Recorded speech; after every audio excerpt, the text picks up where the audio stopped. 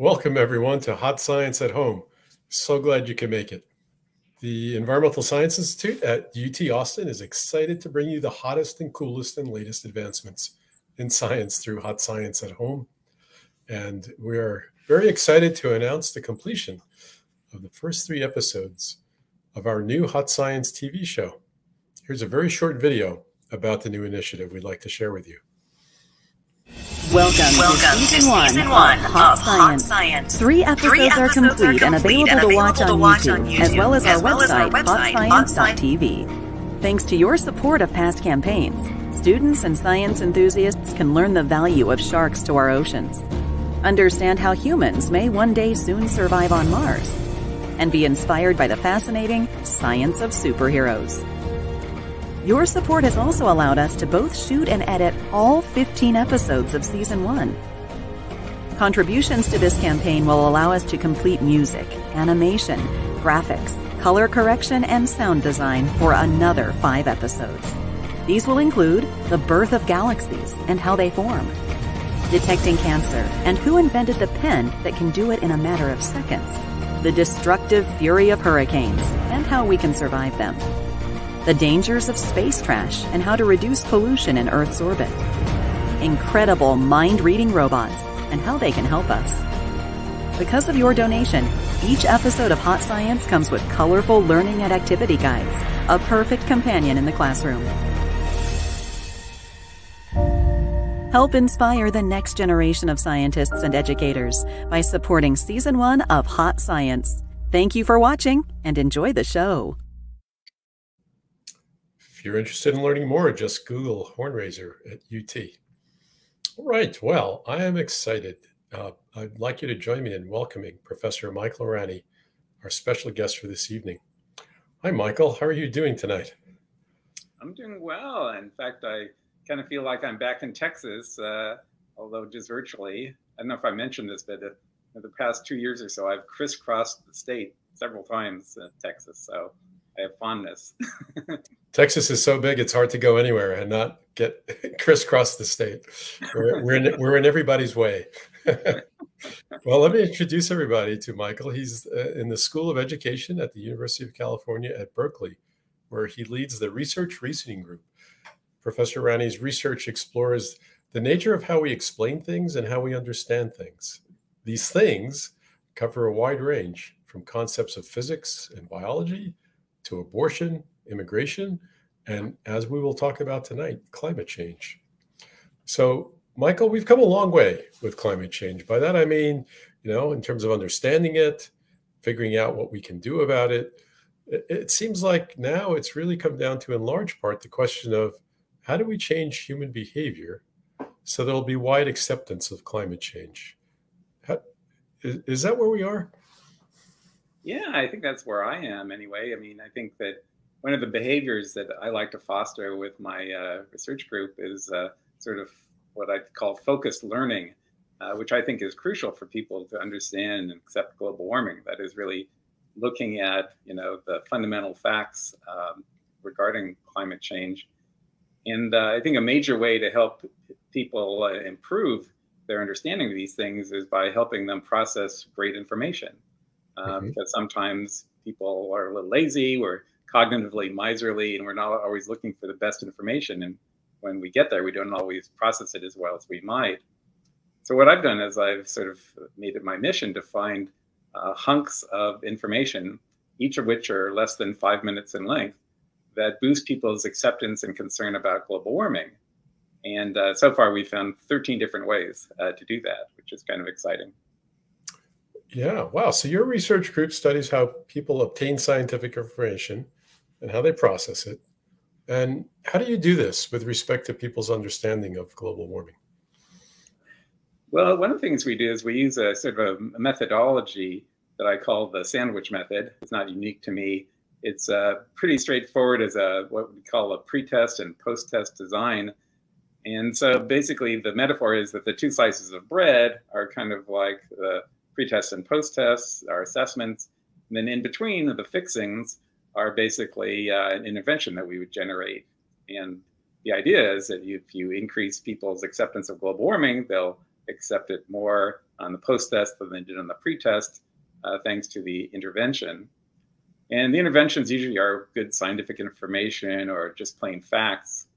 And so this is sort of just the basic paradigm, but we also use fancier techniques, you know, the control groups and things like that. But you kind of get the gist of the sense of what we do from this.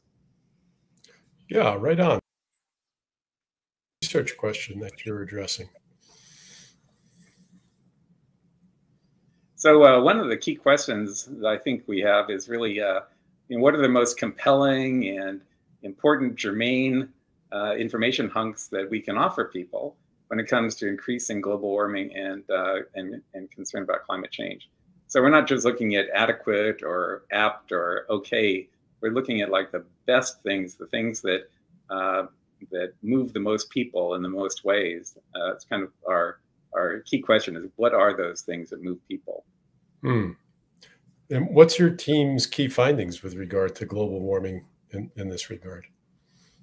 Well, part of the key finding, frankly, is that it works. That is that, unfortunately, there are some people that think that people just believe what they want to believe and they're not empiricists. But in fact, when you give good information to people, it works. And that's why we have these 13 ways that actually move people along this continuum from less acceptance to more acceptance. Even people who already, you know, are pretty strongly accepting of global warming. One of the ways we use that we won't be chatting about today, unless people want to hear about it in Q&A, is why you should trust climate scientists, why generally they're trustworthy and you should listen to them. Another one that might be interesting that we could chat about later, possibly also, is sea level rise. So I even calculated sea level approach to Austin. But really, one of the difficulties is that there are a lot of individual differences, right? So the one particular way isn't going to necessarily float one person's boat, but it'll work for another person and vice versa. So you have to be sort of sensitive to the individual differences that people have.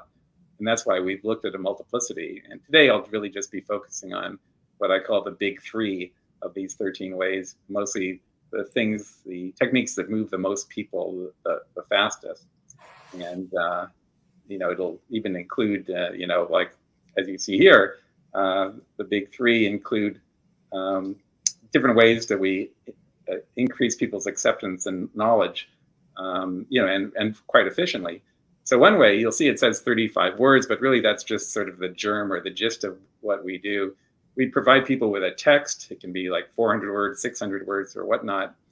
And it basically explains the mechanism of global warming. It turns out that virtually no one knows why we're getting hotter. If you ask a random sample of people on the street, people can't give you a good answer about the physical chemistry about that. So I'll talk about that. And then also we have various statistics that are really representative of what's going on in global warming and climate change. And it turns out if you just give people a little quiz and have them fill in the blank with numerical estimates, that changes people's minds when you give them the feedback. And then we also are going to use temperature graphs where we just show basically temperature over time from 1880 to today, basically. And we often contrast it with another graph of the stock market and show how that changes over time. So we have a little intervention that I'll chat about that as well. Interesting. Tell us about the 35 words. Are you positing that your research shows that this 35 words can make a difference? Yeah, it really does. And it's kind of surprising. I mean, the 35 words are much better when you put them in larger text. In fact, I have a haiku even of 13 words that I won't scare you with. Basically, folks really don't know the fundamental element of global warming, which is that global warming is basically an extra greenhouse effect on top of the greenhouse effect that already existed before humans started burning stuff. And so it turns out that if we just give people like 400 words that people read about this mechanism, that it really boosts their knowledge. It like can triple their knowledge about global warming, or even 17 times on some of our samples. But even better than that, people actually increase their acceptance of global warming because of this information. And here's an example on the screen of the UT Brownsville. I know it's not Brownsville anymore, but we actually ran students in classrooms about this. And sure enough, it boosted people's acceptance by about 20%. And what I mean by that is it sort of reduced their denial of climate change by 20% compared to like perfect acceptance.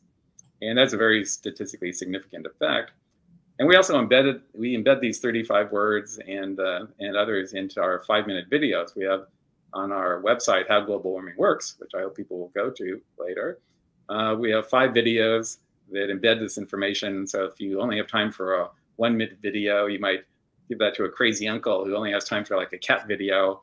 Whereas if you have a cousin who's a school teacher, the 5-minute video might be for her. And I think we may even show like the 1-minute video later. And basically, it includes these 35 words, which we think are pretty important. And I'll read them for you just to drive them home a little bit. Earth transforms sunlight's visible light energy into infrared light energy, which leaves Earth slowly because it is absorbed by greenhouse gases. When people produce greenhouse gases, energy leaves Earth even more slowly, raising Earth's temperature. And again, this and other materials are at howglobalwarmingworks.org. But the basic idea is that a lot of people know that heat is somehow being trapped by the planet, but they don't really have a very good sense of what that means. Some people think that, oh, you know, sunlight bounces off the Earth and then it gets grabbed by greenhouse gases, but that doesn't really make sense because why wouldn't the greenhouse gases just grab it on the way in? So what's crucial here is that there's a transformation of light. That is that greenhouse gases really don't care about sunlight coming in, but then sunlight is absorbed by Earth, like the asphalt, and then it gets radiated back toward outer space, but it gets radiated away as infrared light because Earth is much cooler than the sun, so it doesn't radiate visible light, it radiates infrared. And greenhouse gases love to gobble up these infrared rays. And then as people dump more and more greenhouse gases into the atmosphere, it gets too toasty. Like we'd be an ice ball if we had no greenhouse effect. But the fact we're building this extra greenhouse effect means that we're getting too hot. That is, the Earth is retaining the heat too long, and it's heating up not only the atmosphere but the ocean and the Earth, the ground itself. So this is very useful information for people to have. I didn't even know this when I started this line of research. It's remarkable how many people aren't familiar with it, can't articulate it, but what you've provided here is seems like a well-polished nugget with a proven track record. So very, very interesting. Well, tell us about your next intervention or sandwich meat, the representative climate change statistics. You bet. I might actually say that we've replicated these findings. So many times we've shown that like the mechanism works, and our statistics, what I'm about to dive in now, because it turns out that a lot of people, if you ask them to actually explain what they think the evidence for climate change is, they often draw a blank, or it's kind of vague, or there's not really a chain in transit like the leg bone connected to the hip bone kind of thing. And so what we thought would be interesting to do is to just give people basic statistical facts. And so we do that. Usually what we do is we give people like 7 or 9 statistics and they fill in the blank. Usually when I give in-person talks, I actually hand out these cards that has like the 35 words on one side, and the other side it has like some statistical questions, people fill in the blanks. And so you see an example here on the slide, which is basically how much has Earth's methane increased since the year 1750, which is basically the dawn of the industrial age before we started burning things in earnest. So people can fill in the blank. They like, circle plus or minus, and then they fill in a number. It turns out that, most people, they might have a sense that we're getting warmer, and since this is a greenhouse gas, it's probably increased, so they might think it's 5 or 10%. But the real answer is, as you see, 151%. In fact, these are even old data. It's we're pretty much tripling the amount of methane that's in the atmosphere compared to the year 1750. And so sometimes people say, well, okay, so these statistics, you give them to them, that this boosts people's acceptance of global warming, but how do you know that people just, forget about all this the next day, or it's as soon as they turn on the radio and they hear, another point of view about global warming, that all of your efforts are for naught. So in fact, we ran this pretty cool study where we marbled in both these representative statistics, like the example here, as Hmm. well as a bunch of misleading statistics that are, cherry picked and, really causing people to wonder if global warming is going on, or if it's that big of a deal, or if we should be concerned, or if it's so large. But when you do marble these in together, it turns out that they can sense the wheat from the chaff, that even when you put them together, people still increase their acceptance of global warming because they can kind of juxtapose in their mind these, sort of more representative statistics, which these things is like, oh, wait, why would they tell me that? That doesn't, why would I want to know that kind of fact? Right. So it's sort of surprising that even together, they still have a potent effect. Excellent. Thanks for that. Then now your third lunch meat. What's the deal with the temperature graphs?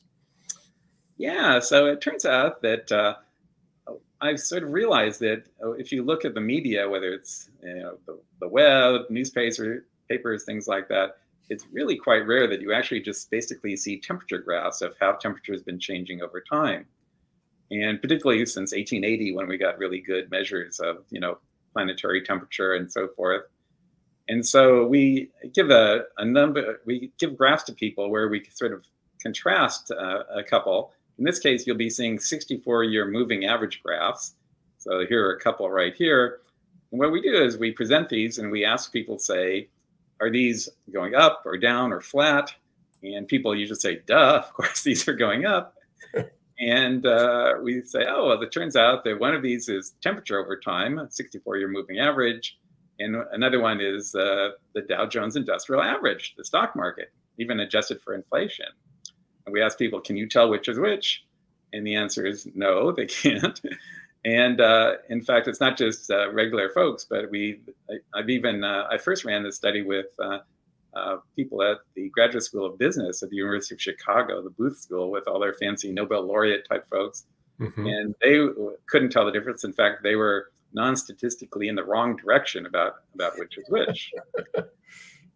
And one of the nice things about this is that we also find that not only did this increase people's acceptance of global warming, but it worked just as well for conservatives as for liberals. And that's been true of all of our inventions so far. Well, this is significant to me, that this intervention works for both conservatives and liberals. Is this true for all of your interventions? Yeah, so far we haven't found one where we get what would be called polarization, because one of the concerns is that if people think you're trying to game them or give them propaganda or somehow not telling them the full truth, then they pull back, and there's a danger that they'll say, I accept climate change even less because of what you've given me. Right. That would be a kind of polarization, a kind of a backfire effect. But in fact, we find that our interventions float all boats. And one way to think about this is by thinking about a correlation. So you might think that if people were having a backfire effect, we'd have like a negative correlation between how conservative a person is and how much they gain in their acceptance of global warming. Mm-hmm. Or alternatively, it could be that there's just no relationship at all. That is, that we increase liberals at the same rate that we increase conservatives in terms of their acceptance of global warming due to our interventions. But in fact, the truth is actually slightly better than that.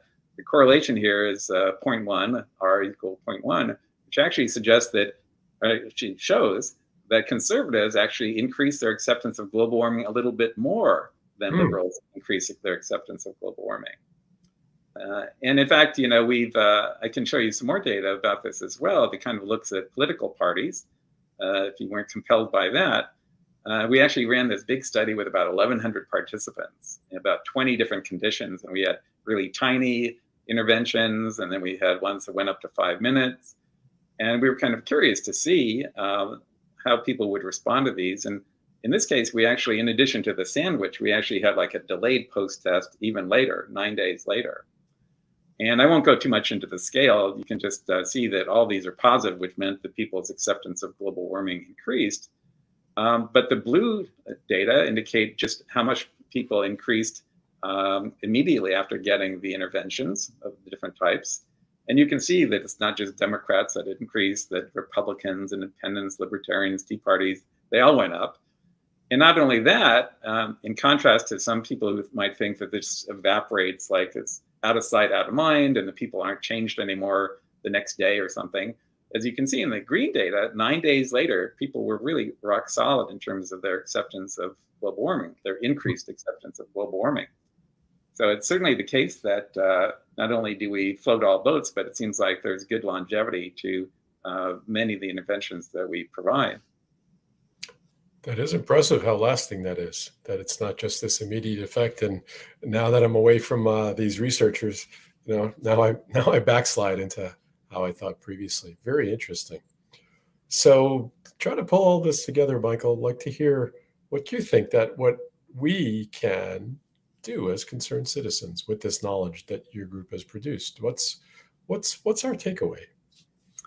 Well, I guess I'd have three takeaways. One is basically founded on findings that it's really very helpful to talk to your friends and family and others about climate change, including your legislators and so forth. And so I would suggest that you provide our website, How Global Warming Works, as fodder to help the discussion go along.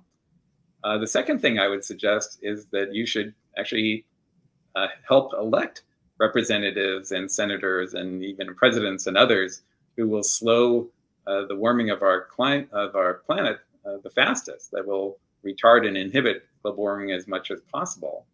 And the third thing I would say is on the home front, to follow a lot of suggestions that we get from time to time that reduces your carbon footprint, your family's carbon footprint, even your employer's carbon footprint.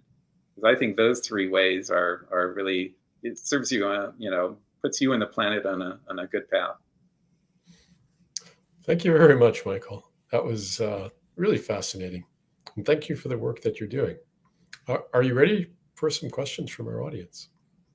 Yeah. Yeah. All right. Well, I'll tell you what, everybody, start sending in your questions. And while you're writing your questions and posting them through our live stream, we want to show you a great video that Michael's team put together to help explain climate change. And everything we're showing you is all available on Michael's website, which we'll share with you after the Q&A.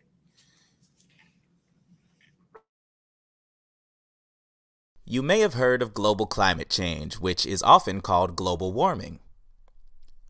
Take a moment to try to explain to yourself how virtually all climate scientists think the Earth is warming.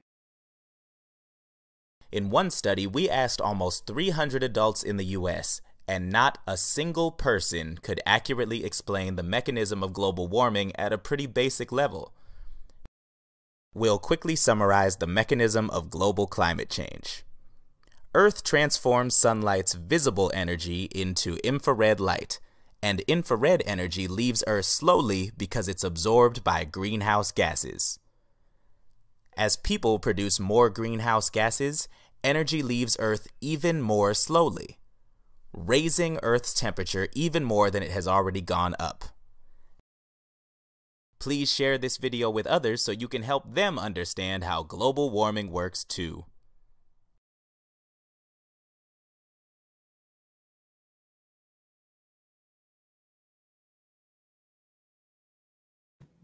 Excellent. Welcome back, everyone. And thanks for the questions you got posted. Keep them coming. Yeah, so let's start out with our first question comes from NMB 2623. And they ask, will individuals accepting climate change and making personal changes have any significant impact on the problem, given the scale of the issue? That's a great question. That's like what they used to call the $64,000 question, NMB 2623. As it turns out, these are all these sort of questions of scale, right? And so I think what we're seeing already is that people's choices have already inhibited climate change. That, I haven't calculated this out, but I'm pretty sure that we have way fewer greenhouse gases than we might have been if we were completely unaware that global warming was going on, and therefore we have a less of a warming planet already because of the actions people are taking. And if you look at, even the IPCC reports, they point out various scenarios and how cool it would be if we can stay below 1.5 degrees Celsius rather than, some more cataclysmic kind of, 5 degrees Celsius kind of thing, which wouldn't be so good for our children and species and older selves, that kind of thing. So I definitely think that it can work, and in fact that there's no other game in town, right? Because if we don't do this, who will? Agreed. Yeah, I also like to think of sort of the calculus of the global commons that, small actions by 7.5 billion people can actually amount to something quite significant, and that's what it's going to take. Yeah. The next question comes from John Percy, and he almost mirrors exactly what I was thinking when I was thinking, what question should I ask Michael? And the way he puts it is, how do you address the response to a fact when someone responds with fake news? The way I was going to ask it is, what you're really in the business of is getting people information. And so what happens when you run up against the quote unquote merchants of doubt, whose sole business is to give people disinformation? Have you come up against these folks? That's a great question, John. I mean, one of the things I do is I try to unpack the sort of provenance of the information, right? So I'll say, what is it about the methodology that you are claiming is fake news that you object to? Is it that this thing never happened and this video has been, sort of faked? Is it that you don't believe the National Weather Service data about temperatures? Because I run into a bunch of people. In fact, there's even relatives of mine who don't or didn't accept global warming. And I've run into people in bowling alleys and things like that. And usually what I try to do is I try to meet them where they are and try to help them to understand. So for instance, one fellow I was in a bowling alley with said, there were 500 scientists who wrote to the UN and told them that global warming just isn't happening. It's just not true. And I said, yeah, I heard about that. 500 scientists. And of course, I know that these are scientists in quotes, right? Because if you really look who they are, it's not their field or whatnot. But I looked at him and I said, how many scientists do you think there are?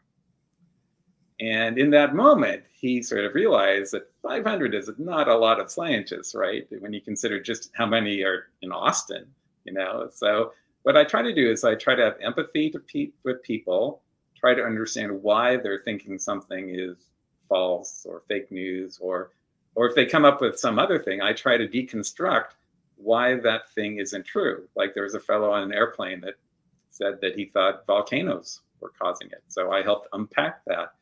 I think it's useful. Not only that, he didn't have a theory about why all of a sudden volcanoes were more active.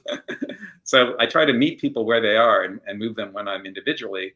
In our materials also, I try to do that, where we try to give them good information that's just very straightforward, not biased. There's no gaming it. Mm-hmm. Very good. Yeah, let me share a little conversation here between Luca and Laura. Luca says, why is climate change political anyway? It should not be a political statement to say, quote, I believe in science, end quote. And Laura comes back with, we need to remove the word believe in science, in her opinion. Thoughts on that? Yeah, those are excellent points. I usually try to, I don't always do it. I even corrected myself once in this video. I was about to say believe, but I usually try to say accept, because belief usually has this sort of tinge of faith and so forth. Mm-hmm. And you don't need faith to interpret these data. It's sort of like, I believe there are buses, So the first part of the question that this couple had suggested are really cool. Let's see, I'm trying to recapture what it was now. It's off my screen. It was about Paul J. Spacing now. I got 1 out of 2. Oh yeah, why is climate change political anyway? Thanks for the reminder. So if you look at historically, say Republicans and Democrats, for instance, as proxies, maybe of liberals and conservatives, up until about 1990, they both accepted that global warming was occurring at roughly the same rate. And then something happened politically, right? And I won't go into the details, but one party realized that certain financial elements and certain businesses weren't going to do so well if we really addressed climate change in a dramatic way. Because if fossil fuel burning is the problem, which industries are the ones that are most involved in doing that or promoting it or suggest we do that on the home front, right? So there was this schism actually that occurred between the political parties where one of them decided, no, we can't go with global warming. And that's really the basis of the schism today, although it's been exacerbated by a number of codicils and epicycles and things like that. Right on. Our next question comes from Jono Beatles, and he asks, in your research, how much do you focus on the psychology of communication? Do you work with psychologists to find the best ways to communicate with your audience? And I'm going to think you have a good answer to this, Michael, because I think you have about 3 or 4 degrees in psychology. Yeah, it's true. Although my first publications were actually in applied physics and material science, and I have an undergraduate degree in microbiology, and I took a bunch of chemistry and so forth. It turns out that in my sordid past, I eventually gravitated towards psychology. And so that is actually what one of my majors, as well as my master's and doctoral work, was in. So that being said, mostly I was an experimental cognitive psychologist, and I wasn't so oriented toward the communication, although science education has always been a component of my psychology of learning aspects. So I definitely worked with a bunch of psychologists to help with this, many of my colleagues, and cognitive scientists more, sort of writ large, people that are close to psychology, but even in realms of like artificial intelligence, philosophy, and things like that. So in some respects, I've sort of morphed more into a cognitive scientist than a vanilla psychologist. Very good. Wow, there's so many good questions.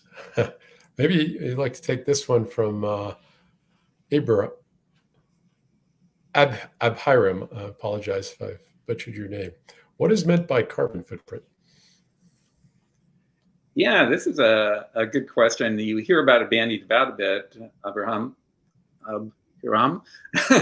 But generally, it's basically how lightly you're living on the planet with respect to the emissions that you are generating. So for instance, let's say that you were in a sort of a sustenance farmer in Elbonia, and you didn't even use petroleum powered tractors. You were like having an ox pull your plow, and you didn't have cell phones and no electricity and so forth. Your carbon footprint would be pretty small because your lifestyle is not causing you to burn a lot of fossil fuels. On the other hand, if you are flying a private jet all by yourself, for hours and hours, and then you hop into a limousine all by yourself, and you go to a mansion where the air conditioning is blasting and tons of rooms, and you're staying there all by yourself, your carbon footprint is giant, because the carbon refers to basically 2 of the most potent greenhouse gases, carbon dioxide and methane, which is CH4. So both of those have carbon. That's kind of what carbon part of the carbon footprint means. There are other greenhouse gases, so it's not just one's carbon, but that's sort of where that term took off from. Great. Tiara asks, why is infrared light more damaging than visible light? I understand infrared waves are smaller than visible, so why would infrared do more damage? We're really getting into the mechanism here. Yeah, so if you actually watch our 5-minute video, there are 2 sentences of fancy science information that explains what makes a greenhouse gas.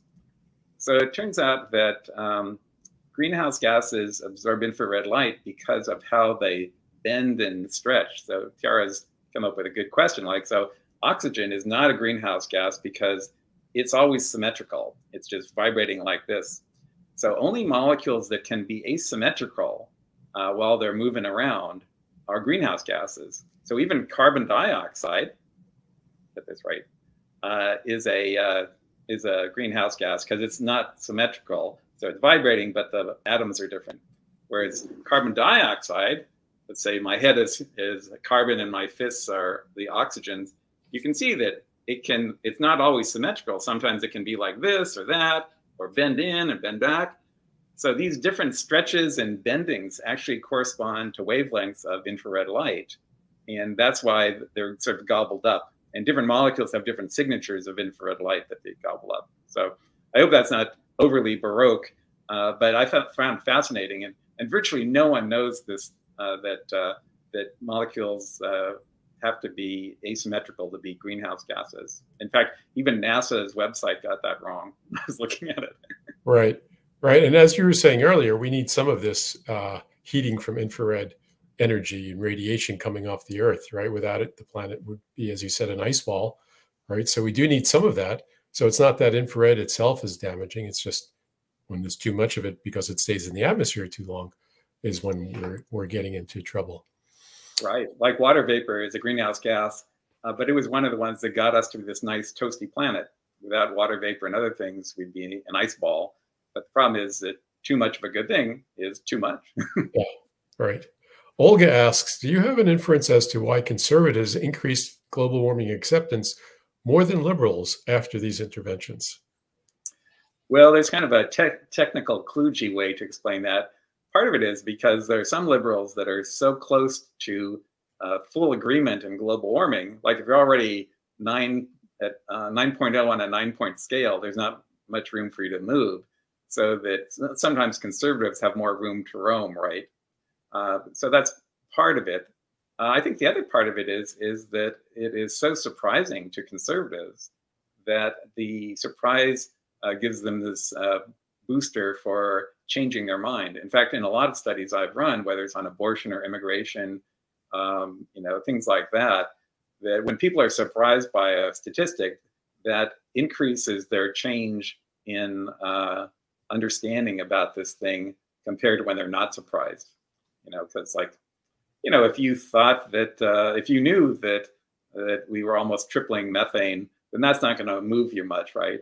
But if you were like, whoa, I can't believe that we're so far off that end. Or one of our statistics is that there are only like 25 glaciers left in Glacier National Park, and we started with 150 about 150 years ago.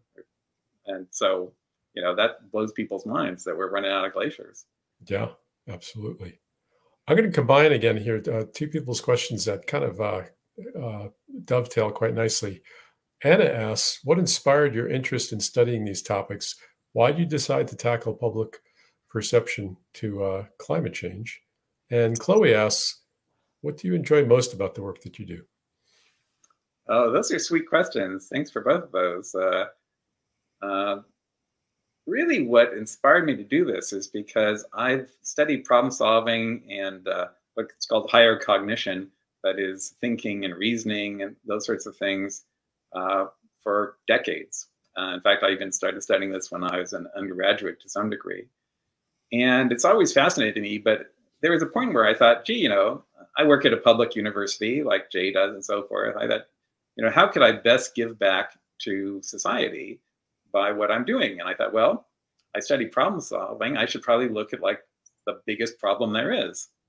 And so I even asked people in surveys, what do you think the biggest problem is? And over time, it just became clear to me that global warming is the biggest problem. COVID's scary and all that, but we're already past it in some sense, right? Global warming is still here, and so that's what really motivated me to dive into it. Yeah, go ahead, please. And now I'm forgetting the second question again. Oh, what do you enjoy most about the work you do? Oh, well, I think the two coolest things about my job are that I can come up with creative experiments that most people would never have thought to do, and run them. And when you get the data, Jay probably feels this way too. Like when you know you're the only person on the planet, you and your students, to know this new truth about the universe, that is like dopamine crazy. You know, it's really jazzes you. Your serotonin shoots up when you know something, and especially if it's cool and interesting, and you know others will find it jazzing as well. And the other thing that I love doing is this. I love sharing information about climate change. I love giving people information. I love these questions, and because I think it's both important and it's a way to engage people that I found delightful. Excellent. We've got time for one last question. I apologize. There's so many good questions. This is an unusual live stream that we have in terms of the number and depth of the questions. But the last one we'll pose to you comes from Meghna, who asks, do you think global warming can ever truly be fixed? Or to what extent do you think we can fix it? And we're counting on you, Michael. Are we going to end with a hopeful message or not? Well, I actually am quite hopeful. You know, in terms of what it means to fix global warming, there are different measures of that. In some ways, you know, the planet will fix itself, you know, because what happens in the carbon cycle is eventually this carbon will go into the bottom of the ocean and it'll be pulled out of the atmosphere. But we don't want to wait for that very long process to take place while it's not so good for people and critters and plants and landscapes, right? So we really want to move forward on that. And there are analyses that suggest that if we just put money into the problem that we have been putting into the fossil fuel industry, that we could solve this in a reasonable amount of time. So one measure of that is that the World Bank has shown that humans as a species subsidize the fossil fuel industry to the tune of $5 trillion per year. Now that's a lot of money, right? And if you can imagine that global warming, fixing it might cost, I don't know, 125 trillion. It means that if we had, for the past 25 years, had taken this subsidy and plunked it into fixing climate change, we could possibly be done by now, right? So these numbers are a little fuzzy, right? Not everyone agrees with the 125 trillion sort of number. But the fact of the matter is that we can change even our small actions, but especially our bigger actions, to get legislators to cause us to do the right thing as individuals and so forth. Individuals help as well, right? And you know, there are some pie in the sky ideas that I don't think we have time for, but presumably someday we could conceivably have a machine that sucks carbon and other non-symmetrical gases out of the air. But I don't want to wait for that pie in the sky hope. I think we should act now and make things better, because we're already seeing the effects of climate change. I know how many days that you've had a ton of 100-degree days in Austin. It's changing out here as well. You don't have to look too far to see what's happening around the world. So climate change is here. We really don't have a choice unless we just want to suffer misery. We need to go ahead and act on it. Yeah. Well, I'll take that as the last word, that we have no choice but to be optimistic. And so that's a very good reason for being optimistic. Thank you so much, Michael. Thank you, everybody, for taking part in the conversation. This will be posted for those of you who want to come back and look at it again. If you want more information, you can wait till we post this. You can also go to Dr. Ranney's website, howglobalwarmingworks.org, and find out all kinds of information and videos of varying lengths that you could share with your Uncle Joe. Michael's not the only one who has an Uncle Joe. All right. Thanks, everybody. Have a great night. Bye-bye.